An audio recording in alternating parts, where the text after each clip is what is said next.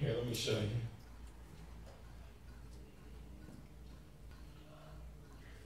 It means to note a prophecy. To note a prophecy. See that? He that keepeth my word. You know, the main definition, he that watches it. He that guards it from loss or injury by keeping the eye upon it. So whoever is taking notes and watching his word, and you know, Jesus says something and you take his word. See, and this began to happen to me a lot now after this experience. See, now I told you about the time when I saw him at the gate, you know, with his apostles. I noticed he was much different than what I've seen in the churches. But after this time, I mean, he imprinted himself on me. I remember for weeks, when I closed my eyes, I would see his face like an imprint. You know? And I told y'all before, I was walking around saying, love and perfection, love and perfection. Because it was so strong, you know. I remember standing in front of my house, I'm like, love and perfection.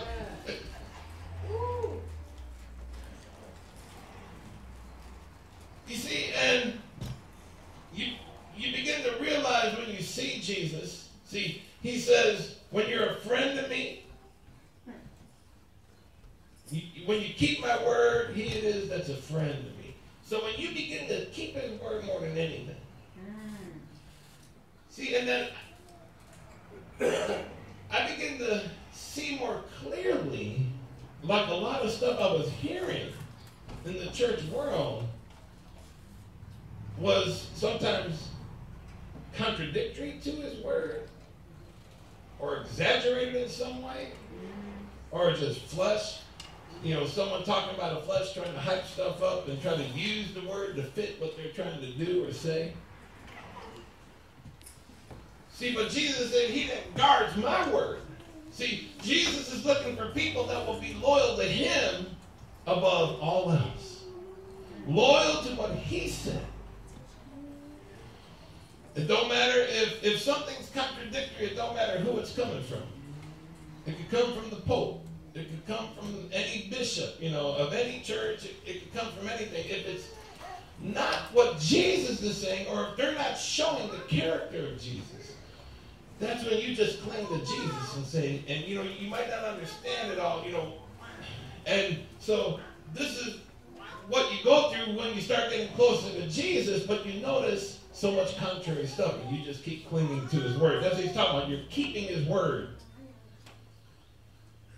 You see his word where he says, don't desire the chief seats in the synagogue. The hypocrites desire that. You see what I'm saying? But then you see people that build like a big throne for themselves to sit on in the churches. You see what I'm saying?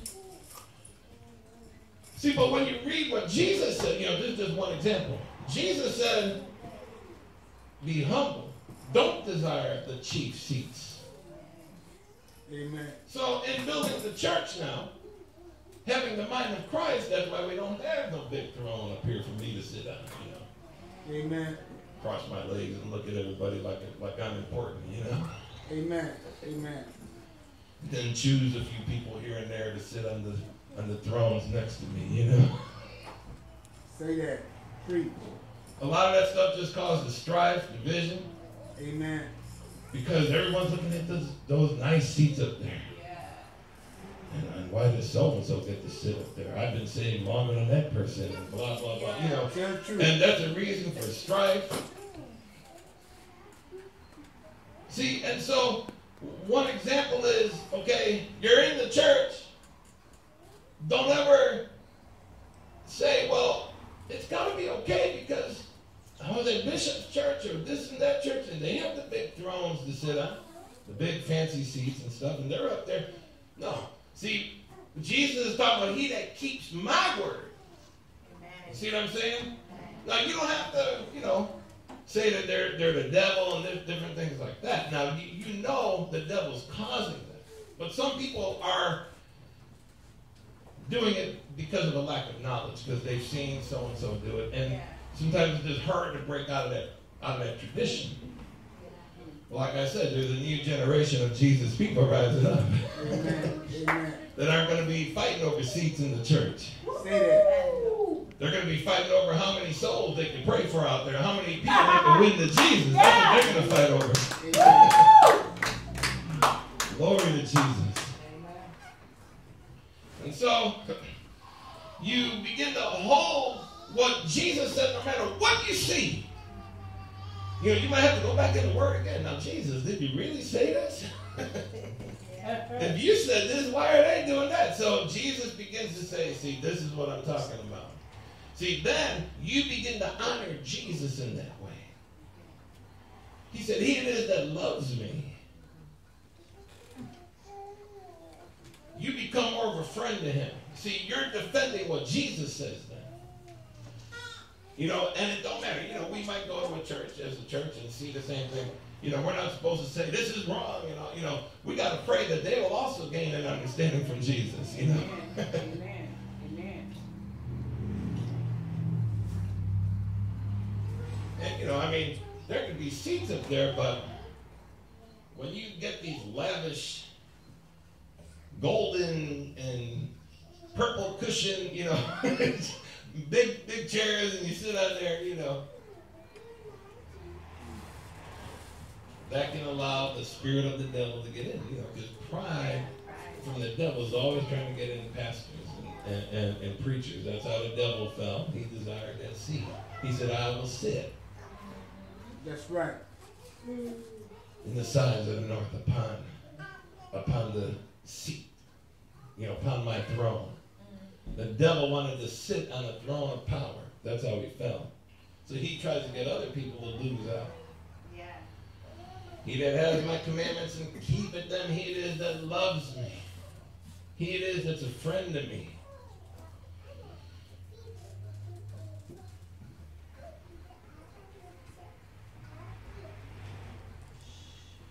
See, when you begin to hold on to his words, you realize that scripture that says in Romans 3 and 4, it says, yes, let God be true and every man a liar, if that's what it comes down to. Amen.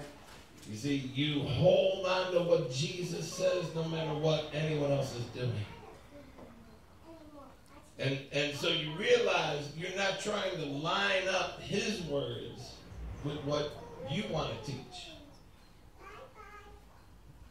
But you're choosing to teach his word above any of man's teachings.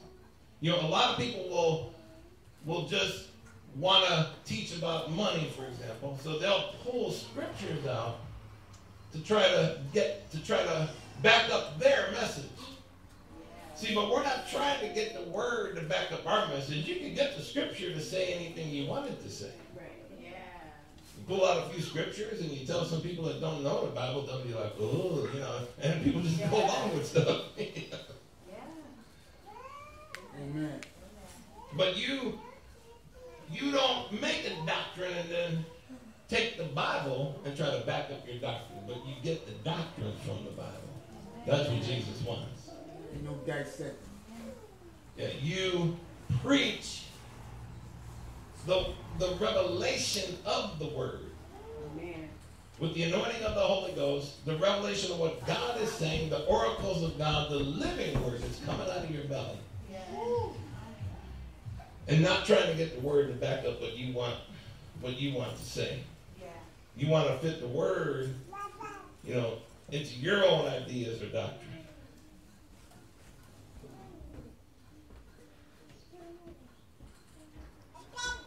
See, and after that experience, after seeing Jesus more clearly, and what it did also, it opened up the Bible in a way that like was never before to me. Even though I was a person to study the Bible, keeping the Bible.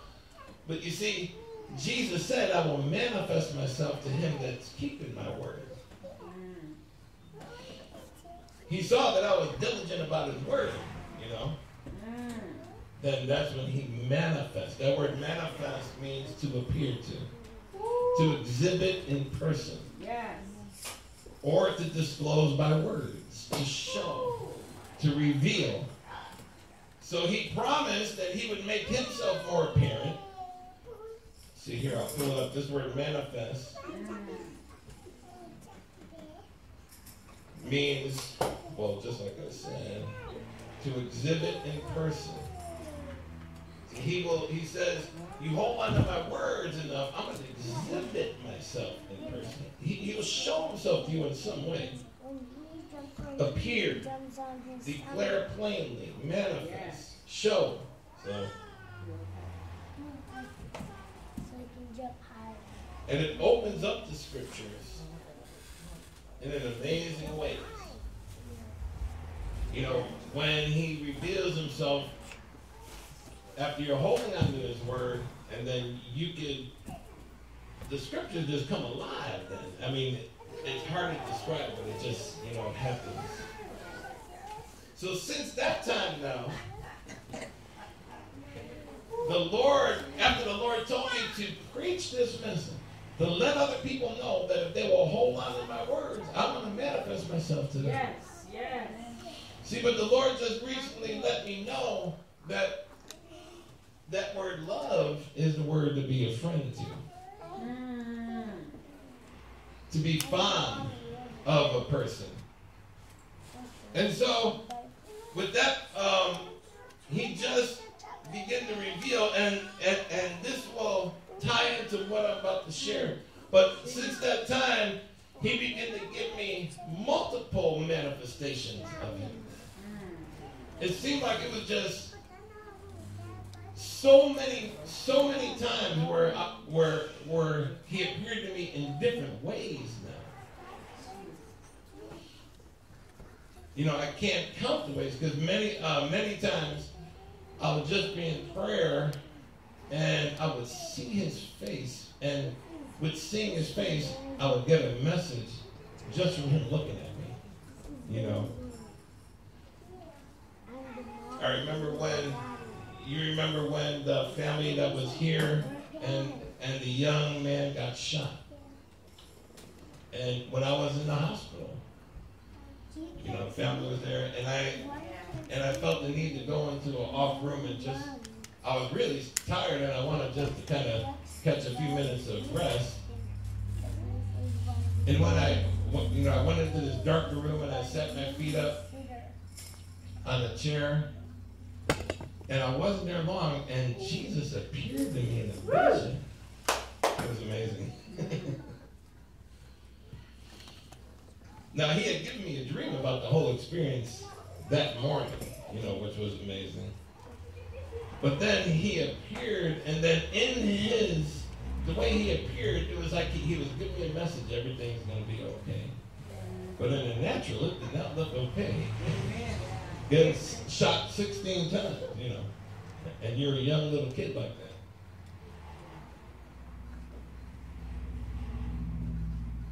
Different times, and then not long after that, when me and Mushia were praying, this time in our new bedroom, we're at another bedroom though, and when he caught me up into outer space, and the angel said, stand right here, Jesus wants to meet with you. See, and when he came and he spoke to me out loud, and he spoke some blessings over me that still are taking an effect upon me. But that one was very powerful. So experience of him became more frequent. Like when I was praying that in 2016, and all of a sudden I saw the vision, and he came before me like in royalty. All of a sudden he zapped me, and I'm looking at him on the cross. And I was wide awake at this time. This wasn't a dream. I was wide awake. He caught me into this vision, and I'm seeing him literally on the cross suffering.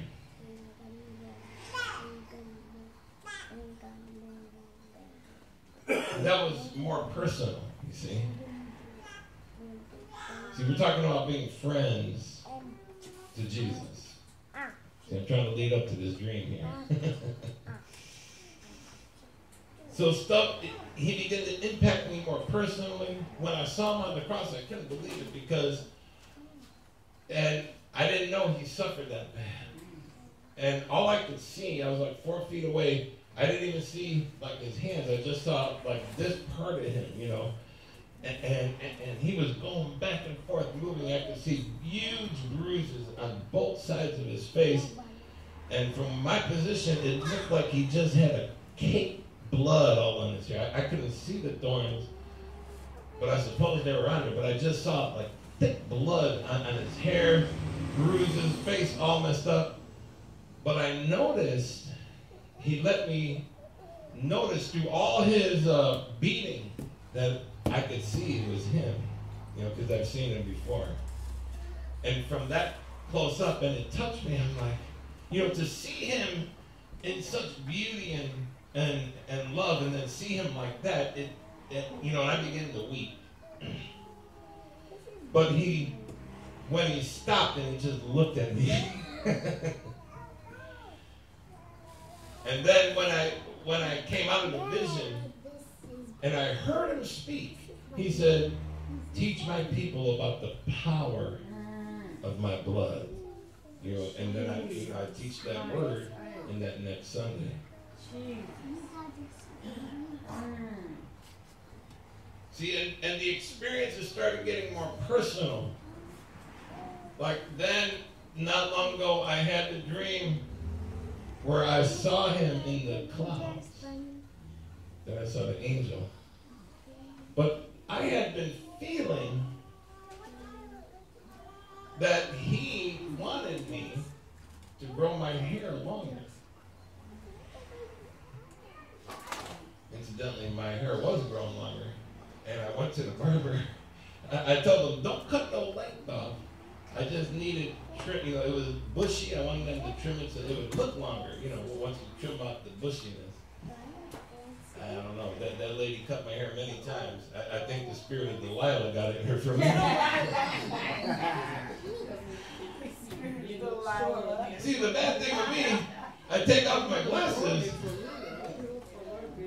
I take off my glasses when I'm sitting in the chair, so I can't even see clearly to the mirror. I mean, you know, that's how bad my sight is. But I had a feeling she's not doing what I told her. I told her 4 times, don't cut no length off. No length means no length, you know. So I stopped her before she got too bad. So in my heart, my hair is still long. And it's going to be there before I know it, amen? See, but I've been wondering, I was feeling very strong because I was walking down the street and I felt the Lord dealing with me, you know? And I had to run it by Sister Mushia, you know? And so then I had the dream. And, you know, I told you all about Jesus was up there in the clouds. First, the clouds were kind of shrouded him. Then he stepped out, I saw him in living color. And I remember, before I could see him clearly, you know what? I forget at what point, but I remember saying, "Hello, Jesus." And he shined from his hand like a star, it looked like, shined like blinking at me. And then he steps forward, and I see his hair. And later on, I realized he was showing me his hair because I was wondering about it. And, you know, from the front, it looks like his hair was just down to like here, you know. But he went like this, and I could see wavy brown hair that went, it seemed longer than what I'm used to seeing. You know, and then he stepped back. And then I noticed the angel, these big wings. It was amazing. The wings were almost as big as the angel. I never saw an angel with wings. And he had long hair too when he stepped forward. Then I was praying in my house, you know, not long after that. And I'm wide awake. I got caught in a living vision. But this vision was most unusual because I saw me standing there. And my hair was much longer, you know. It was like getting to the place where it was before Delilah got a hold of me. I rebuked that spirit. Amen. And I had these glasses on, and I saw me, and the Lord took me drew my glasses into my eyes, and when I got through my eyes, I saw Jesus. It was amazing. Amen. So you can see, like, very personal stuff. You know, you can talk to your friend about your hairstyle, stuff like that. That's something, you know, you would mention to your friends. See what I'm saying? So now let me get into my dream. Amen. Yes. Yes. So all these experiences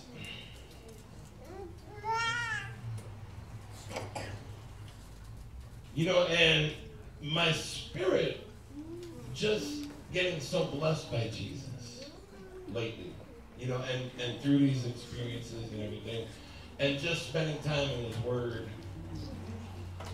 So about 2 weeks ago, a little over 2 weeks ago, I was in a dream with Jesus. And we were sitting on quite a big couch, but it wasn't like long, but it was big, you know. Really only enough room for two people. I mean, you could squeeze in another person if you wanted to. It was one of those, like a big couch for maybe two people, and you know, someone could squeeze in there, but it wasn't real long. And I was on his right side, and he was on this side, but he was turned towards me, you know, like kind of leaning on the edge of the couch, and we were relaxing on this couch. And I remember he was just talking, and I was talking back to him, and we had a nice conversation. Then he says, wait. And he kind of stood still. He goes, my Father wants to speak to me. Like that. And then that was it. The dream was over. And I remember waking up, I'm like, that was amazing. And then now this is the reason to this. I couldn't remember anything we talked about. He hid it from me. I can't remember anything except the only part I remember is when he said, wait, the Father wants to speak to me. So he used this dream and he used it as a piece of like a puzzle. And he brought something together which was just mind-blowing. And when he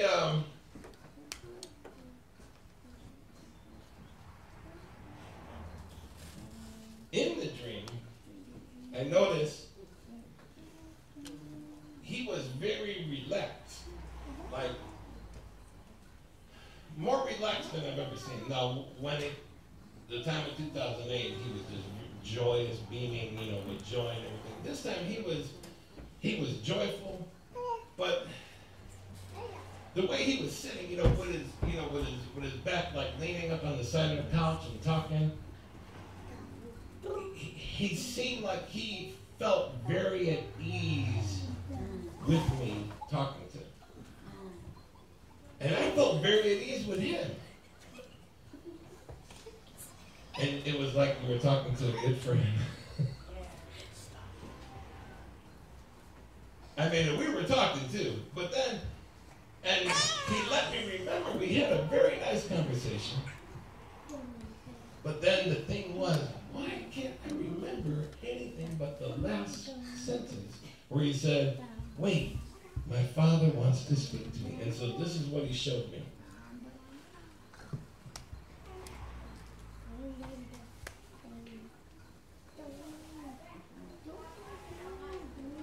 The next day, or it could have been that morning, I forget. It was that week, brother. Well, first, Sister Erica was going to be. Then her schedule had to change, and then Brother Stephen. It was the week before that. That week, you know, leading up to that Sunday. So it turned out, with Brother Stephen preaching, I didn't have to preach Sunday. So I remember, so after the dream and everything, you know, and I wasn't really thinking about the dream too much, but I asked the Lord, I said, what do you want me to study? Because I don't have to preach, so just tell me what you want me to read or study. And sometimes in those times, I'll read a book from someone who had an amazing experience with Jesus. Like, usually I'll look at Anna Roundtree's books. They're just so deep. And every once in a while, I'll open up David E. Taylor's two books. One is Face to Face, and the other one on Heaven. Yes. Now, there was one on Heaven that I had started to read, and I never finished it. And I hadn't looked at it for about maybe 2 months. And when I asked him, what do you want me to read? I felt David E. Taylor. Now that first morning, I was like, okay, you know, I was thinking, I was feeling that, but I said, let me read something else. And I started reading other scriptures. And then I never got to David E. Taylor. So the next morning came down, you know, and I asked the same thing with the Lord. Before I could really ask him, it was just roaring in me, David E. Taylor's book. It was nothing else I could do. And I said, okay, so I have his book on my Kindle app on my phone. You know, it's digital. So when I opened it, I just picked up where I left off reading, which was about 2 months ago. Let me see if I actually got it on here, that maybe we could actually see it and read it together, what I begin to read, which reveals to me about this whole message today.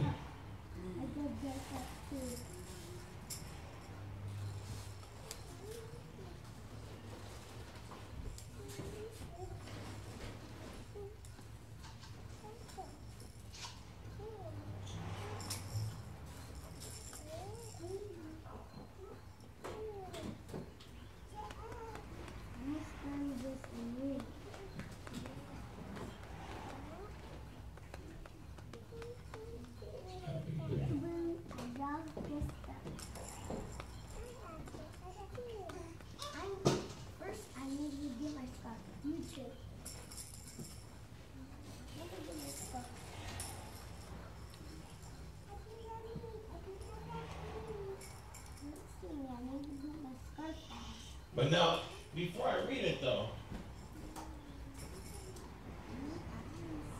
you know, I always say, let me clarify something so all the preachers will understand. I always say we shouldn't look at other people's messages to get a message to preach. But I've always said, if the Lord leads you to use something, you go with it. So it's not wrong to reference someone's book. You know, I just want to clarify it so everyone understands. See, what I'm trying to say, don't look at someone else's message because you're too lazy to seek the Lord for yourself. Amen. But if you're seeking the Lord and he gives you the message and he says, you know, take a look at what so-and-so said and quote that, you know, there's nothing wrong with that. You see what I mean? So the wrong thing is if you're just sitting back and you got to preach and you're too lazy to pray and wait on God and you say, oh yeah, this looks good, I'll preach this guy's message. You know, that would be wrong. But that's not what I'm doing here. And for some reason, I have it it's here somewhere. Let's see. Oh wait, let me just, okay, let me that's my phone.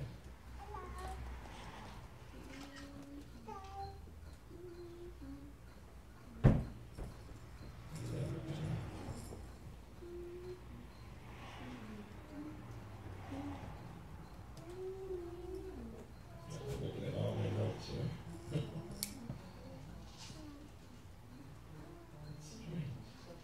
Okay.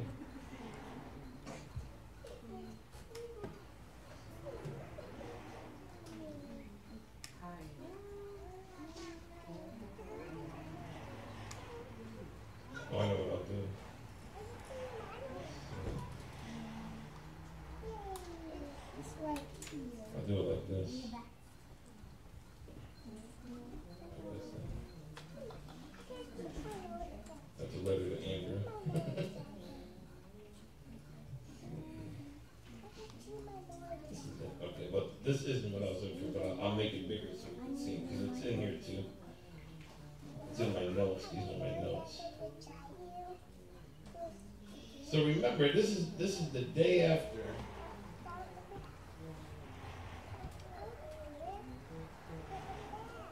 And the Lord told me to open up this book. All right. Y'all can see that, right? So this is what I immediately begin to read. Right after, remember the next morning the Lord told me to read his book. And I opened it up. I started reading this. To sit with the king in his throne is a great honor and was something that Lucifer tried to rob for. Heaven sees this right-hand position as of closeness. Now, when I began to read that, I immediately saw, as I was sitting next to him, I was sitting on his right side. So it says, heaven sees this right-hand position of closeness as greater than if we were to attain our own personal throne. Better to be at Jesus' right hand than to have our own throne. Remember, this is from his book on heaven. He learned this in heaven. When some of these preachers, now he was referencing Rick Joyner. When Rick Joyner went to heaven, I cut some things out so we get to the main points. Rick Joyner saw great honored men of God that were known worldwide, back even starting from 100 years, a couple hundred years ago and so, that were not seated in one of these right-hand positions in heaven, but they were in a lower position. And he began to see, like, former homeless people and housewives and stuff on these thrones seated at Jesus' right hand. See, and this is what he's talking about. He said, some of these preachers, when they reached eternity, they occupied some of the lowest places in heaven and did not sit at the right hand of God. Remember, Jesus said, he that overcometh will I grant to sit with me on my throne, even as I have overcame and have sat down with my Father in his throne. See, Jesus said that in the book of Revelation. And remember, Jesus is seated at his right hand. So he says, did not sit at the right hand of God and make it to the highest calling of God in Christ.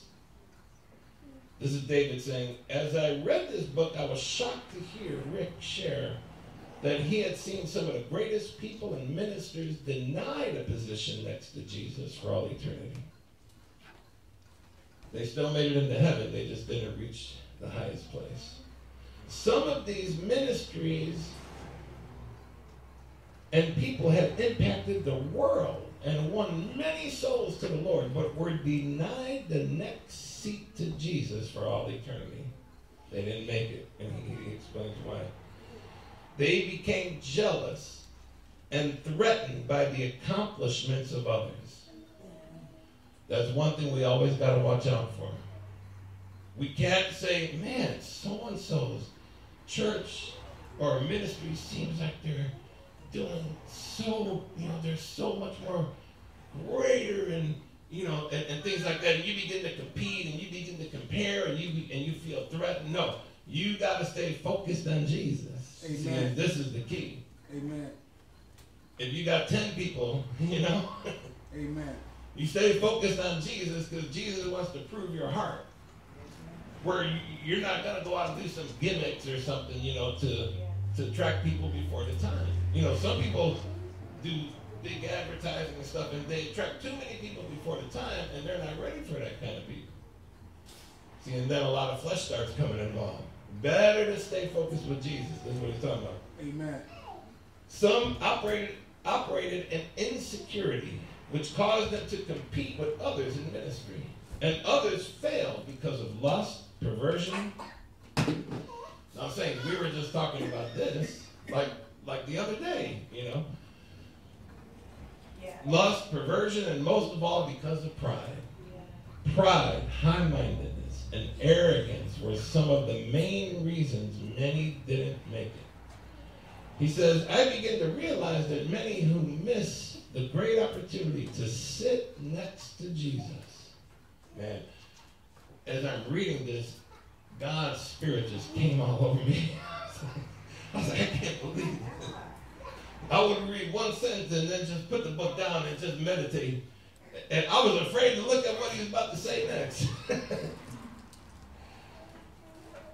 He said, I began to realize many who missed this, to sit next to Jesus for all eternity, did so because they didn't walk in love or remain devoted to Jesus alone. See, we got to remain devoted to him. That's what Jesus was talking about. He that has my commandments and keeps them. He it is that's my friend. You see? The most unlikely people here on earth who are despised and overlooked are honored and glorious in heaven because of their humility and love. Isn't that something? You know, and this is what we've been preaching for a long time because of the revelation of Jesus.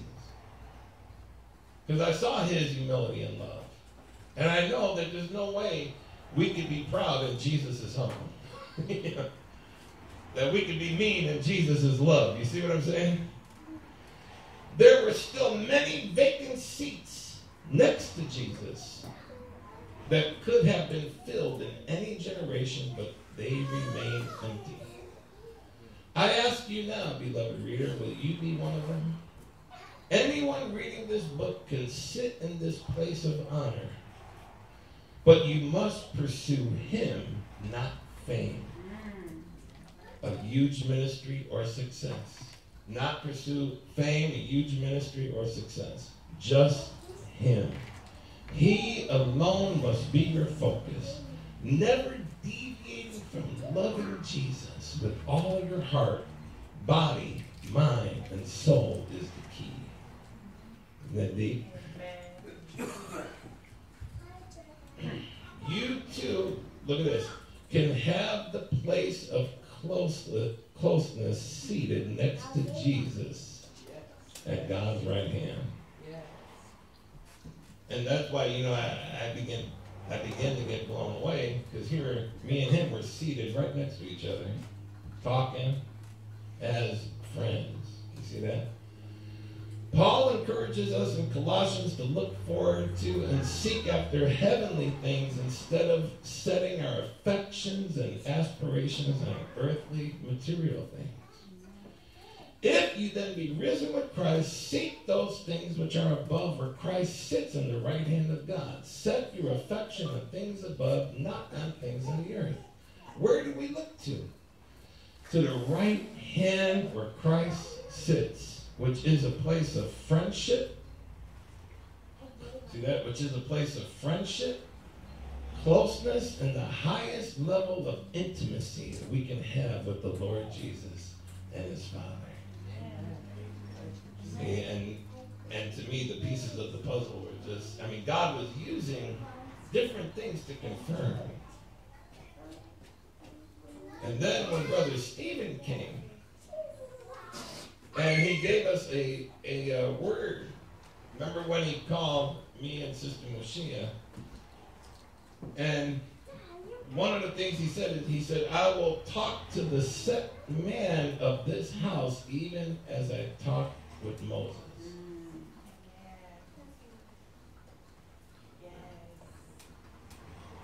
Here, I'm going to pull my notes off here now.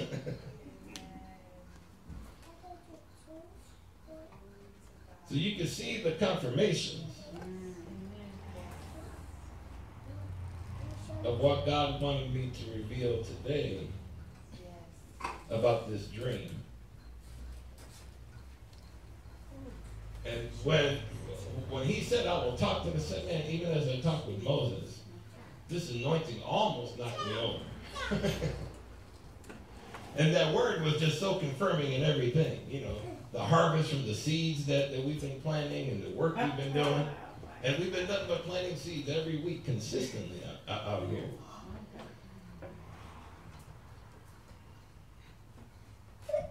Now we'll close with this one scripture.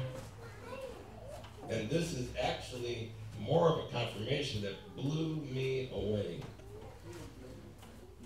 Just 3 days ago, the Lord led me into this scripture here in John 15. And I did not know what this scripture said.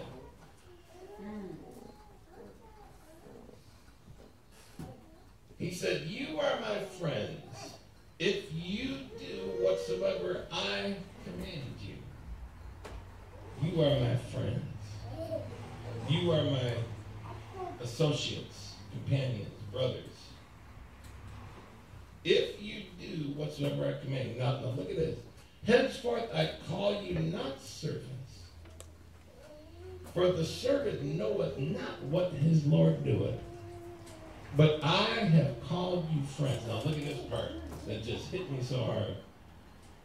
If you remember in the dream when we were talking, and he said, "Wait, the Father wants to speak to me." And he said here, "But I have called you friends, for all things that I have heard of my Father, I have made known unto you." Amen. I mean, you got that. That was amazing. Like, what? All things you heard from your Father? Like, that's why that's the only thing you let me remember. See, it was like a piece of the puzzle. He made me read David E. Taylor's book. And then he brought me back to the scripture. And that's why he let me remember. That was the only thing he said. Wait, my Father wants to speak to me. See, when you're his friend, he will make known all things to you that the Father tells him. And he wanted me to share this today so that everyone hearing, not only here but on Facebook, YouTube, whatever, can pursue in a deeper way a friendship with Jesus. By holding on to his words no matter what. Holding on to Jesus, focusing on him no matter. Don't compare yourself. If you're a preacher, don't compare yourself with other preachers. Compare yourself to Jesus. Don't try to be like other preachers. Try to be like Jesus. You can take examples from good preachers. You know, you can learn a lot from preachers. But Paul said, "Follow me as I follow Jesus." Don't compare yourself with other ministries, other preachers, or what people are doing. Focus on Jesus. Put your attention on heaven. Let Jesus, let the Holy Ghost from heaven inspire you. He gave us the Holy Spirit to lead us and to teach us all things. And if we pursue Jesus, we will become his friends. And what David E. Taylor said, which God revealed to him, that's the closest place that signifies the closest place of friendship and intimacy. And of course, it's not the physical act where you get to sit next to him. Now, he'll let you sit next to him. That's what I experienced in the dream. It wasn't on his throne, unless his throne is a big couch. I don't know. But the thing I remember, we were talking as friends. And then when he brought his Father into the subject, then this scripture cleared it all up for me. I was like, Jesus, thank you so much. And I feel very strongly, you know, I mean, I shared my personal journey that I'm on every day with Jesus. But he gave me these revelations, not just to bless my soul abundantly, which he does every day, but to try to help anyone who will hear know that there is a place with Jesus that's not, it's not about how people see you. It's not about, you know, like if you're in the ministry, it's not about how you can impress people with anything. It's about, is Jesus impressed with your love? See, that's what it's about. There's people who can even begin to operate in a false anointing and see miracles and healings. Because Jesus said in that day, many will say to me, Lord, Lord, have we not prophesied in your name, done many wonderful works, cast out devils? And Jesus will say, depart from me, I never knew you. We weren't friends. I didn't know you. You see what I'm saying? We weren't close. You were just using my name and you got a false anointing on you. You see? So it's not about proving yourself through signs and wonders, but when you are following Jesus, there will be signs and wonders. Amen? There will be healings. There will be miracles. Demons will come out. But we want to do it in unity, in union with Jesus, the Lord working with us, Jesus among us. Saints, let's lift our hands to him right now. We thank you, Jesus.